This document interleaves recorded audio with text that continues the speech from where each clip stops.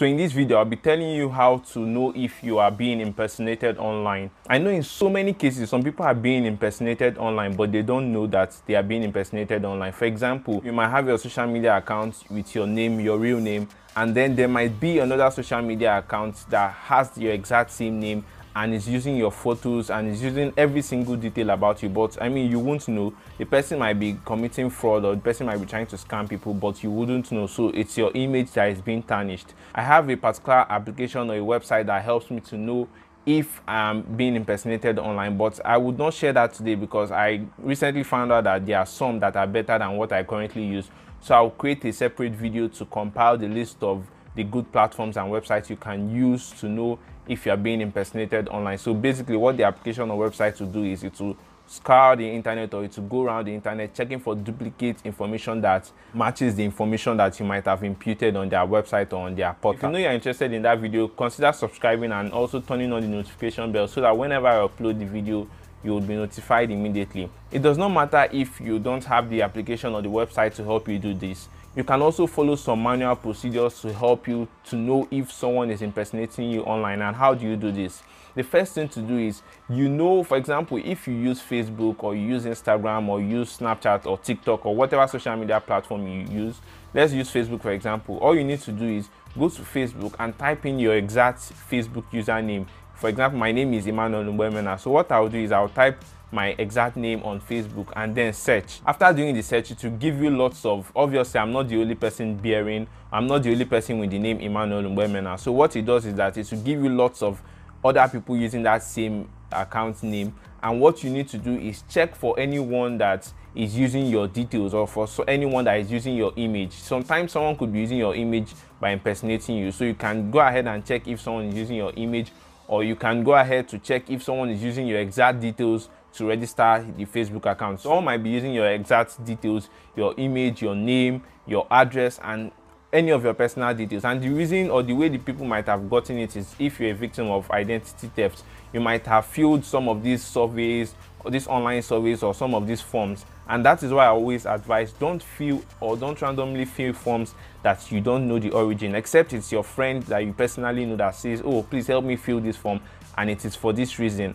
Then you can go ahead and fill the form. And you need to be conscious when filling the form, don't fill forms that require you to give personal information like your address or some detailed personal information about you, except you know what they are using the data for, or except they have some sort of data privacy clause that is attached to it. You shouldn't be filling all those surveys.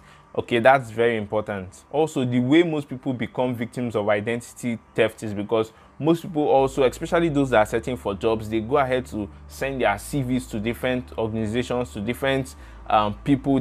Once they just see any job opportunity, they don't know if the company is legitimate, they don't know anything about the website. There could be most scammers or most of these hackers or thieves or identity thieves online are posing to, they just create a website and then they tell you they are a job application website or something of that sort, like websites like Indeed or My Job Mag in Nigeria, and some of these websites that help you to, or that put listings for jobs. So you might see all these fake ones, and once you're putting your CV, they have some of your personal details also on those CVs, and they can use it to maybe your email will obviously be there. Some people also put their phone numbers. Some of these details will be collected and used for things like this. So avoid or reduce the way you put your information online. There's some information that shouldn't be online, like your home address and your phone numbers. There are some things that shouldn't be online. I've done several videos detailing all those. I will link them also in the description or in the comment section. So what do you do if you eventually find someone that is impersonating you on all those social media accounts or social media platforms?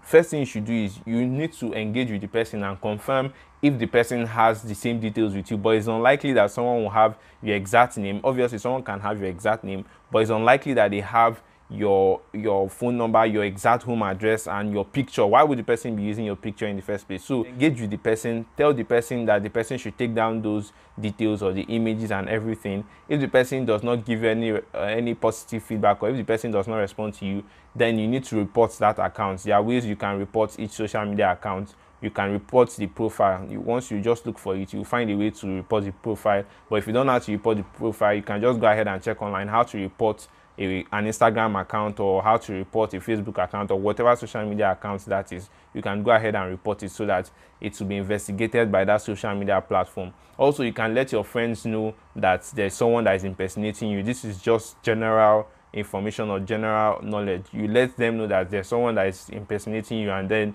if the person tries to contact them, that they should be careful. And you can also tell them to go ahead and report that account, but you need to make sure that the person is really impersonating you. I know the manual procedure is looking very tough and very, it's cumbersome, but hopefully once I'm done with those videos, you will see platforms or you see these websites and applications that can help you automate this whole process of identifying accounts that are impersonating you.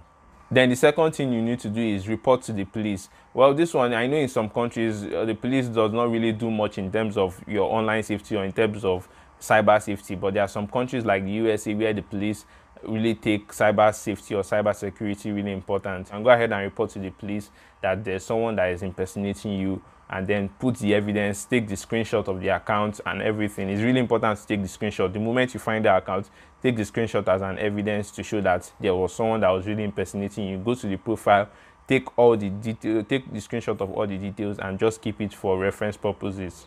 The last thing is consider working on your online safety hygiene. If you know that you're someone that does not take online safety very importantly, you need to do that now, because if that is not put into consideration, things like this will continue to happen. You will see people impersonating you all the time. So thank you for watching. Please don't forget to leave a like and also subscribe to this channel, and I will see you in my next video.